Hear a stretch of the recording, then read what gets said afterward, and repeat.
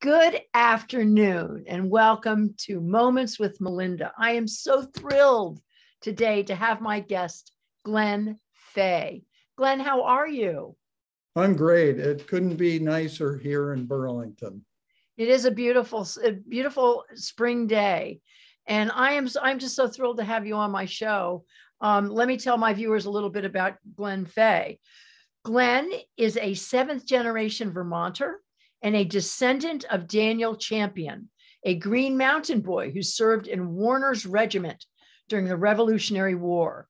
Glenn grew up and has lived in Burlington much of his life and graduated from the University of Vermont. He is the author of Hidden History of Burlington, Vermont. So Glenn, you state in this book that it does not take the reader on a chronological walk through time. Instead, it unravels intriguing tales and images of older times, of humble beginnings and some not so humble outcomes. But first, we're going to focus on your life before we get into those tales. Is that okay with you? That's okay. Because I think my viewers want to know a little bit about Glenn Fay and who you are and where you come from. So tell us a little bit about you. Tell us what your life was like growing up in Vermont. Well, I had the good fortune of having, good parents, good grandparents who were all, many generation Vermonters, and spent a lot of time in the outdoors. Developed an interest in science at an early age, and that's kind of where I kind of ended up in terms of my studies. So I guess I feel very privileged because like I said, I had an easy upbringing and had a great college 4 years through UVM, and came back and did graduate work later on, and ended up teaching for 40 years. And so I have a lot of experiences, are very rich, and very mindful of the history that's gone on here, even though history really didn't bite me. And so I didn't get the bug until, midlife, shall we say. And so it kind of happened, unexpectedly. Serendipitously. But what's so fascinating about you, Glenn, is that you were a seventh generation Vermonter. And we don't meet a lot of seventh generation Vermonters. So share with my viewers a little bit about what inspired you. And I mean, you are a true Vermonter, and most of us that you probably hang out with or know are not. So tell us about growing up in Vermont and what it was like back in the days before many of us came here. And also tell us a little bit about the person or the people who inspired you the most in your life and helped you develop your love of history and also your gift of writing. Growing up in Vermont in the 50s and the 60s, I can remember, for example, Williston Road. And I can remember a farm where the Sheraton is. I'm not even sure it's the Sheraton anymore. I think it's the DoubleTree. Yeah. And so I can remember where it was fairly uncongested, and Shelburne Road wasn't a strip all the way to Vergennes. So I can remember those times, and the change over 60 years, over 68 years of my lifetime is really phenomenal. And so I kind of took it for granted that I had this kind of perspective. But most of the people I worked with throughout my career were not from Vermont. And I started noticing this. It didn't really make any difference to me. Because it's about ideas, and it's about what you do with your life. And I just had this rich experience spending time in Goshen with my grandfather, where his generations came from, my grandfather Fay. And my great-grandfather was a dentist in Vergennes on my mother's side. and I spent some time in Vergennes, and so I learned about the rich history and the beautiful architecture there in that area. And I really had no idea that there were British ships on Lake Champlain blasting cannons at American ships right outside, right on the lake until, I reached my mid-30s. And so I kind of grew up without this kind of historical realism, that historians know, and I didn't learn it in school. And so I was very fortunate to actually stumble upon that history and realize how close I was to this. And all the while, I didn't know that I had Revolutionary War veteran ancestors. I knew my grandmother Powers was a member of the Daughters of the American Revolution. And what that meant was somewhere there was an officer or a militiaman who served in the Revolutionary War. So I should have put two and two together. And it didn't make that much difference to me at the time. But growing up that way, you have a different perspective than people who've only been here a short time, because the world has changed so much. That's right. So who do you think was your greatest inspiration? Oh, well, I think there are a lot of people. I mean, my parents were, incredibly good parents and inspiring, and taught me some, basic virtues, that still stick with me today. My wife and my kids have inspired me, becoming a father, becoming an author. People contacted me when my first book, Vermont's Ebenezer Allen, came out. Someone contacted me on Facebook and said, "You're not going to believe this, but you're a descendant of a Green Mountain boy." And so I did not know that. And so once I started doing a little more genealogy, it became more significant, and what maybe there's some reason I'm interested in this, these people and what was happening here. Because it's in your DNA, it's in your genes, Glenn. It kind of is. It is. Well, it's not very often that my viewers or I get to speak with a 7th generation Vermonter. So I'm so honored that you're sharing your story with us today. Now, listen, I have to tell you that your writing style is beautiful. You have a way of spinning a story that is colorful and very personal.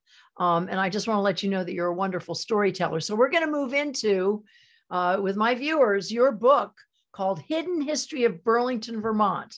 It's 175 pages with 50 images. The time period ranges from the 1780s through the 1920s, except for a section on the churches that burned, which was in the 1970s.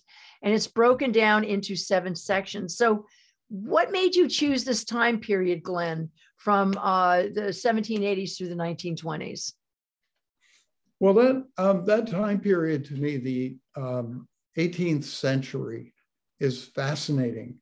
The hardships that people lived under, the uncertainty, the polarization in our country over whether to rebel against the British. And so it was a really, the point where Burlington actually finally had settlers in the 1780s was a real scary time. And people were bringing their families here to the wilderness. And so that to me is a fascinating time. And I've done some research.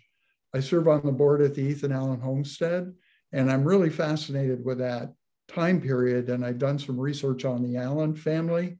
And so I wanted to start there because that's where the colonial settlement started, but there was so much rich history before then as well. Well, I want to talk to you about that. Yeah.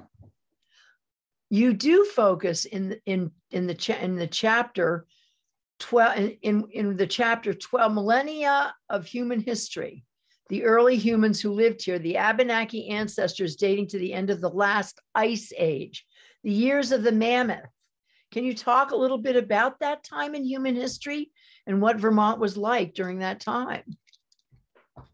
Well, it's, I identify as a European white man whose ancestors came here in the late 1700s. And so I'm probably the wrong person to actually narrate that history. I do have friends who I relied on to help me make sure that story, that narrative was in keeping with their view and their history. And so, but suffice it to say, in a nutshell, that people were here from the time of the last ice age. There were people here, nomadic and also year-round residents. And we have all kinds of archaeological evidence particularly along Winooski River, on both sides of the river.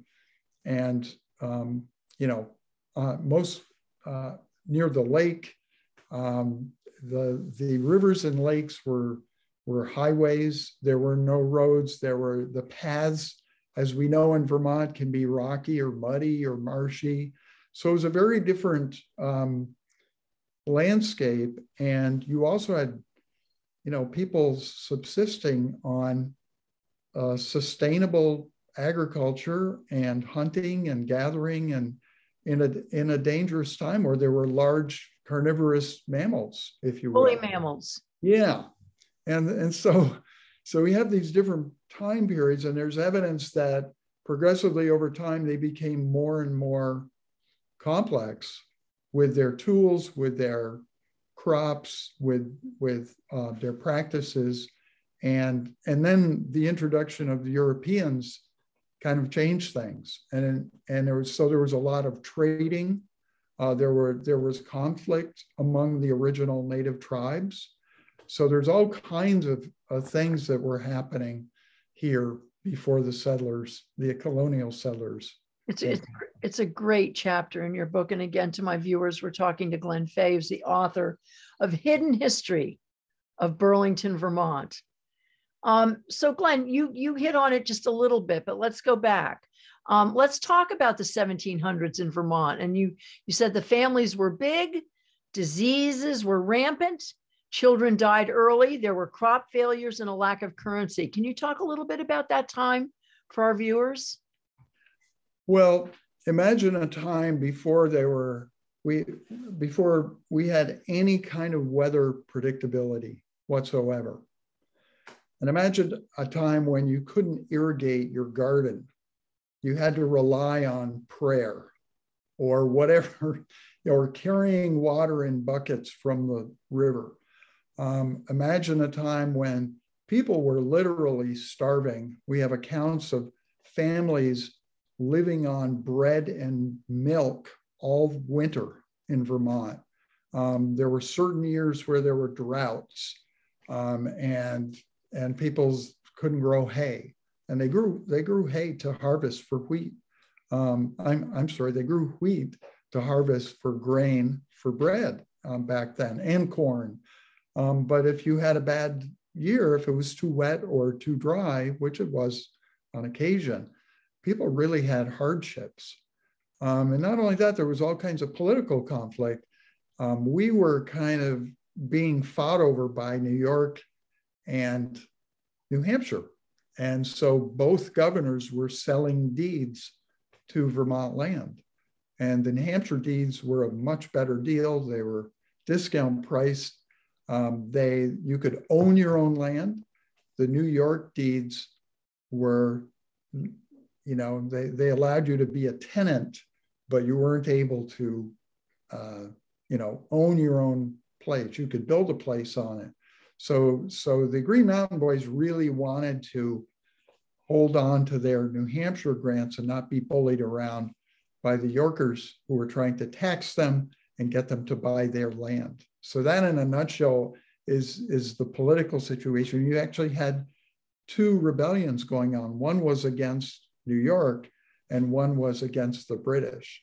So it was a complicated time. It was a complicated time. So Glenn, let's talk a little bit. You have a section in your book about immigration. And immigration really did bloom in Burlington in the 1800s. So can you talk a little bit about the different groups that immigrated here? This is one of the real eye-opening parts of my research. And there were people like Vince Feeney who deserve a ton of credit. And Vince is a local historian, professor at Champlain, I believe, or was. But he's written a couple of books on the subject. And it was really surprising to me how rich our culture was in Burlington. You had this initial group of people from Massachusetts and Connecticut who came up here to homestead, and then some of them made mills on the river or started shipping companies. And then you needed people to build infrastructure on the waterfront, docks and ships and so forth. So there were immigrants coming in from Canada. Some of them were French-speaking immigrants. Some of them were Irish people coming over, families. And so you had this interesting mix of French and Irish settling around the waterfront. And then as time went on, you had Jewish populations fleeing all kinds of, persecution from, overseas, come into the North Street area and mixing with some of the Irish and so forth. You had some Germans who came and established a small community around the Goethe Lodge down on Crowley Street. And so you had all of these, this melting pot, really. And that's where why we have such beautiful churches. We have Catholic churches, we had Episcopal churches, we have the original two congregational churches. One is the Unitarian Church and one is the First Congregational, which the original one burned. It was on Pearl Street on the same property. So there's a lot of surprises in there. And the time frame starts in the late 1800s and then goes up into the early 1900s. It's a fascinating part of your book, Glenn. So I loved every section of your book, and I really enjoyed how you broke it down into 7 areas of your focus. Now, part 6 is architectural riches. And of course, that touches my heart. Can you talk a little bit about some of the great structures that you highlight in your book and why you chose to highlight them? This is a really tough one to choose because I've always been impressed with the architecture in Burlington. It's been inspiring to me my whole life and in college and now as to live here. And it's one of the reasons that the city is so great. So how do you choose 5 or 10 buildings to celebrate or to draw attention to when there's probably 25 or 30 or 50 or more? And so I actually went to my sisters who are both graphic artists, and they know a little thing or two about art and design and architecture more than I did. And I said, if you had to pick 5, what would they be? And I didn't disagree with any of their selections, but the kinds of buildings that came up have remarkable stories, like Billings Library, which is originally a library for George Perkins Marsh, built by Frederick Billings, who was a native Woodstock Vermonter, and so was Marsh, actually. And Billings wanted to preserve Marsh's books, his library of I don't know how many thousand volumes. So he built this monument, which is Billings Library, which is absolutely spectacular inside and out. One of the first ones is the Grassmount Mansion on Main Street, which we can't miss. It's that big yellow building that was built, I believe, in 1804, which is an amazing feat because back then there was a ravine cutting through the middle of the city. So they literally had to build a bridge over Main Street, and it was, that hillside was inaccessible until the early 1800s. And that was built by a lawyer named Thaddeus Tuttle, who later lost it, and it changed hands several times, but it just has a remarkable, rich collection of artwork painted on the walls and on the woodwork, and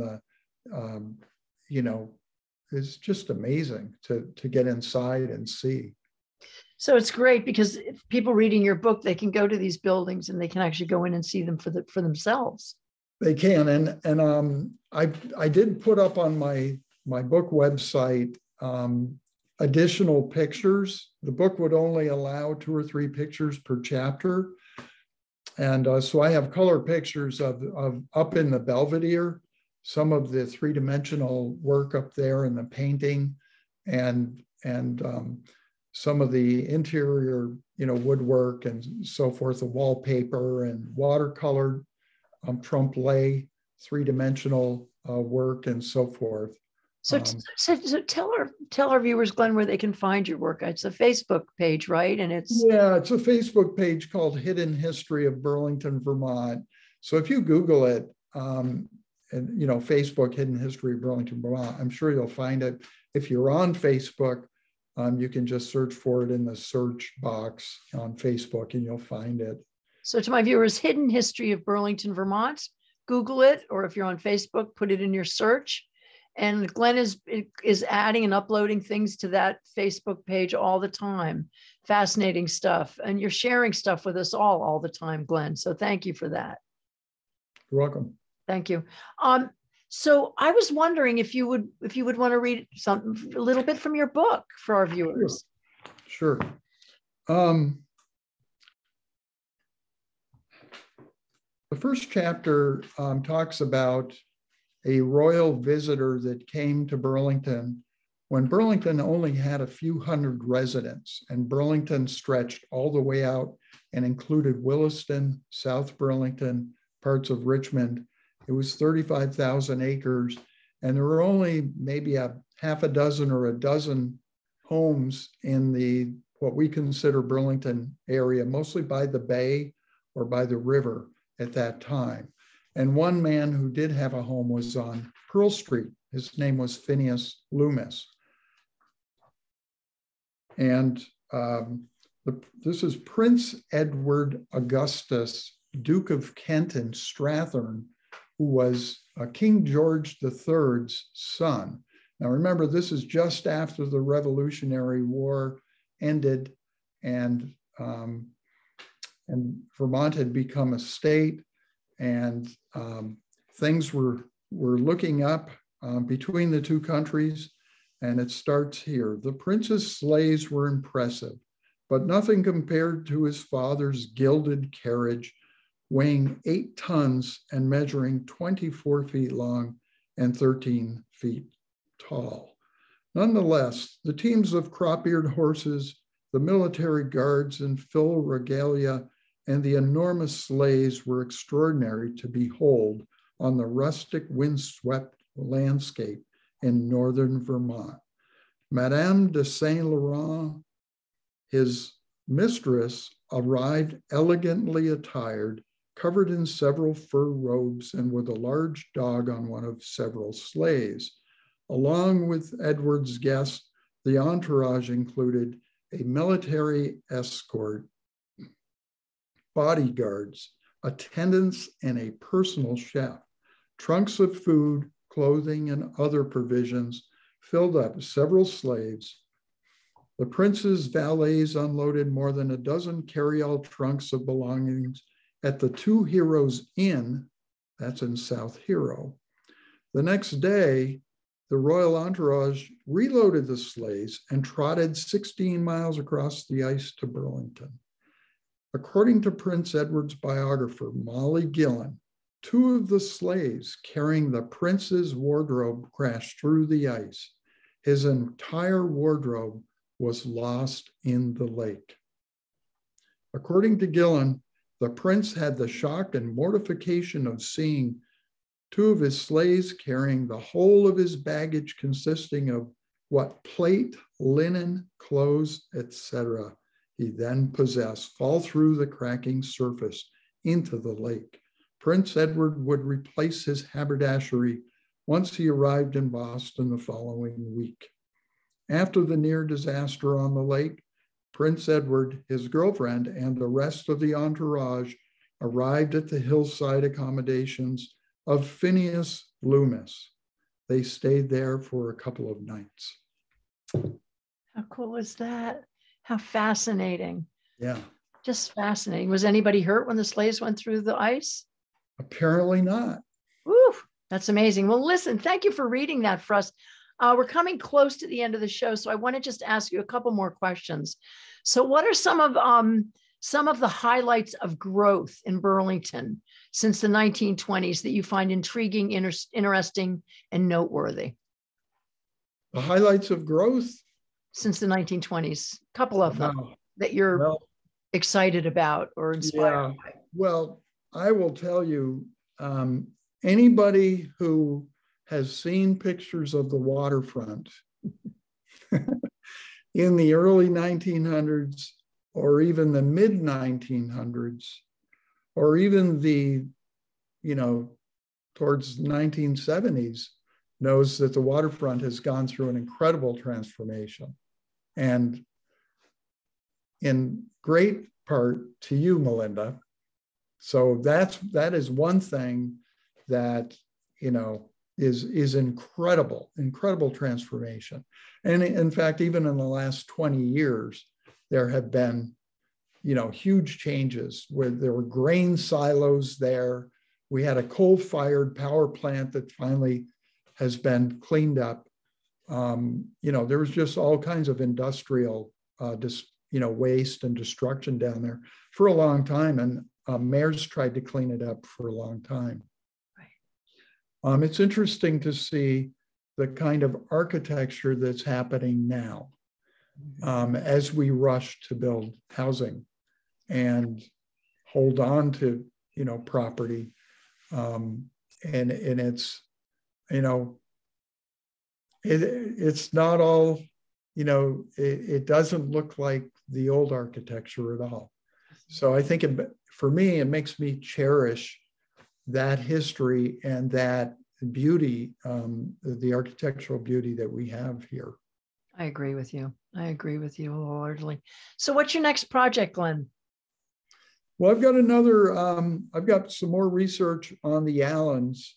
And then I'm really interested in a lot of other subjects, and I'm not really, I'm not sure where it's going. It may go into some fiction, but I'm interested in where the virtues have gone. The virtues that, when I was growing up, things were a lot different then. And I cannot believe some of the things we're seeing. And I feel like an older, wiser man having this perspective that this isn't the way it's supposed to be. And some of the directions we're going, and I don't know if that's something I can write about, or but I'm also interested in altruism. There are a lot of people who step forward and were more than happy to help me with this. And there are other people that have really, given to Burlington and given a lot, just out of the goodness of their heart. And what makes some people want to give and other people want to hoard? I think that's a really interesting question. So I know those are philosophical issues, but I have a lot of stories from teaching and working with people. And so it'll be interesting to see if I can use any of those stories to get people to think about things like that. Well, you're a wise sage, Glenn Fay, and I am so glad to have met you. And your book, Hidden History of Burlington, Vermont, where can people find it? Amazon, Phoenix Books, go local. Yeah, you can find it if you Google it. It's the History Press or Arcadia Publishing, which is the parent company. but they're selling at Amazon, sells at the local bookstores. Should all have it. If they don't have it yet, they will very soon. Okay. And Melinda, I just wanted to say thank you to you. You are an amazing person. You've done amazing things for Burlington. And I really appreciate, you reaching out to me and giving me so much support and kindness. And you're really special. Thank you. Thank you. I feel the same way about you. This is a very fabulous book, my friend. The Hidden History of Burlington by Glenn Fay of Burlington, Vermont. And I ask that all of you read this book if you care about our city. And maybe Glenn will get to work together on a Burlington museum down the road. Wouldn't that be fun to do a project like that together? To my viewers, I want to thank you so much for joining me, and I will see you soon. Glenn, thank you for being my guest. And thank you. I will talk